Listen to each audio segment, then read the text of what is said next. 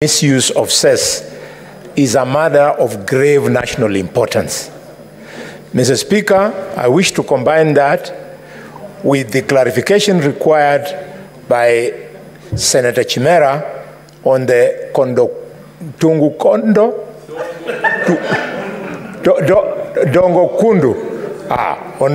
Kundu Road, Mr. Speaker. Mr. Speaker, the leader of the majority has been spot on.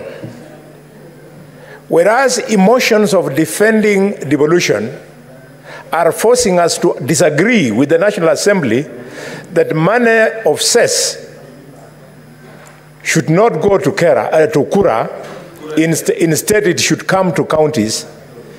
On the ground, matters are not the same. People don't want, including, Mr. Speaker, during the recess, I was twice on a road which is now impassable from Kambia Mwanza, Mr. Speaker, to Ibakale, to Ikambiri, to Shiamberere, Mr. Speaker, Ichirobani, up to Rondo and Shinyalu, and the people were there with the twigs, with the bananas planting on the road, saying that their governor must go, because he is not fixing that road. Why am I quoting it? It is because this is a road that traverses between Shinyalu and Malaba, net producers of sugar. And in those areas, we have West Kenya, it pays cess.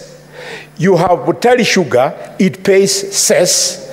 And if it is as if it's not enough, even Mumia's sugar itself pays cess.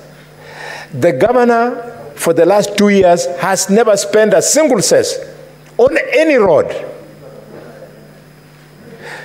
to justify the money that he collects as cess. Before devolution, Mr. Speaker, the defunct local authorities, when cess used to be given, they were fixing our roads. Mr. Speaker, I'm not in the habit of activism because I am a respected national leader. I am not in the habit of picketing because I don't believe that sufurias can be hats and caps. And therefore, when you see me join Wananchi in saying that the activism of Governor so-and-so must go, it is because there is justification.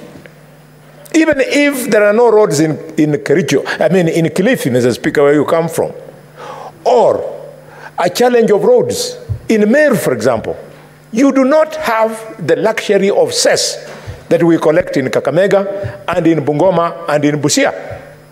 I therefore want to put the governors of Busia, governors of Kakamega, governors of Bungoma, governors of Kisumu, governors of Homa Bay, governors of Migori on notice because they are abusing cess. The primary intention of cess, Mr. Speaker, was to fix the roads so that Ken cannot road on farms. They are not doing it. Instead, Mr. Speaker, sadly, and I congratulate the control of budget, she has now firmly told us, and members, I urge you to visit the website of the control of budget, the shame that she has exposed in our counties. Madam Speaker, Mr. Speaker, sir, she's telling us how your governors use the money that we fight for here once it is in their custody. Mr. Speaker, that a county like Kakamega can spend a whooping 418 million shillings, 640,000, purely for purposes of flying around. They fly in and out of Dubai, in and out of Washington, in and out of everywhere, at the cost of Mwananchi. When the same 418 million, Speaker, is the same money that we are asking for to be spent on compensating people in Miranda Ward who are supposed to be resettled, so that we construct the new airport. Instead of committing that money to that development expenditure, the governor of Kakamega chooses to enjoy, as President Kibaki would say in this house, enjoy. That's how Kibaki used to say it. Mr. Speaker, this issue of how we are spending our money, it must become the main debate here soon after we pass the Division of Revenue Bill. Right now, we are fighting hard as a committee to ensure that the government does not effect the deduction from 400.1 billion due to county governments to 380. But I ask myself, why are we struggling when the money, Mr. Speaker, is going to be misused? Mr. Speaker, I cannot stop without congratulating the governor of Homa Bay, Gladys Wanga, the governor of Nairobi, Johnson Sakaja. They have led in raising on-source revenue. This is commendable, together with the 14 other governors who has led, including Professor Nyong'o. He is by 45.8%. We want to congratulate this kind of governors. But even as we congratulate Governor Sakaja, we want again to ask Governor Sakaja, it is not enough for you just to tell us how you collected 12.9 billion shillings from on-source. You should also tell us how you are using that money. If Governor Sakaja was using those billions well, which are collected from us, the residents of Nairobi, Mr. Speaker, we would not be seeing all this garbage.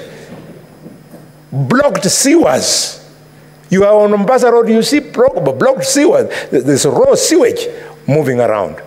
In fact, it is forcing the Minister Duale, CS Duale, the one in charge of environment, Mr. Speaker. He was speaking as if he wants to run the county government of Nairobi. Cleaning up River Nairobi should not be the work of the national government. The devolved government of Nairobi is the most funded county in this country. It is the one which controls the biggest economy in this, among the 47 counties. It should be able to give us services. Thank you, Mr. Speaker, for this chance. Senator Gloria, you continue being out of order. You know, understanding Order 98, and I want to believe you have a copy of the Senate standing orders. You can only raise on a point of order when another senator is contributing. No one is contributing, as you can see. So whom do you want to call to order? Let's leave it there. Next, Senator Wamatinga. Thank you very much, Mr. Speaker, sir. I also rise to support